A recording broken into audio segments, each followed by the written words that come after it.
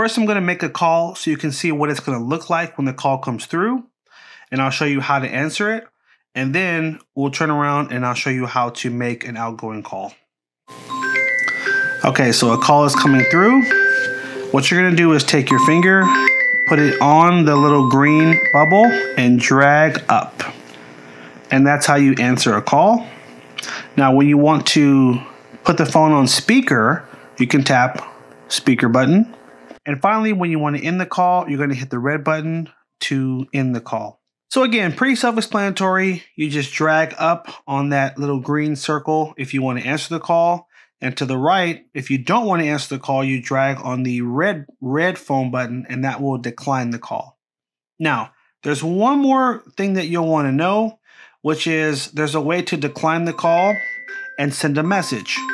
So right here, it says send a message. If you just swipe up, it'll give you three options. You can have it decline the call and send a text message reply and say, oh, please text me, I'll call you later, or can you call me back? Here you go. This way, it declines the call, but it also sends them a message and lets them know, hey, I can't talk right now, I'll call you later, or please text me. Now let's go over how you initiate a call. First, you want to tap on the green phone button in the bottom left corner and tap on keypad, and you'll simply type in the phone number.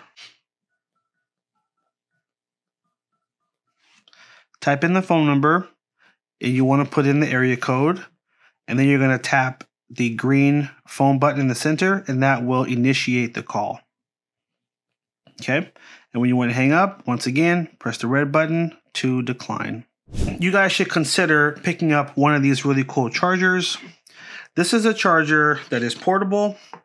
It'll pop right in the bottom of the phone. And these come in handy if you ever wake up and you've forgotten to charge your phone and you need to go out somewhere. You can simply plug this right into the charging port, and this will help to charge up your phone while you're on the go. I keep one with me as a backup because sometimes you'll do different functions with your phone and the battery will just drain pretty quickly. So these little portable chargers are very helpful, and they'll make sure your battery always has some life when you're on the go. You'll see a pop-up right here where you can get one, and plain and simple, you need one. They're so helpful.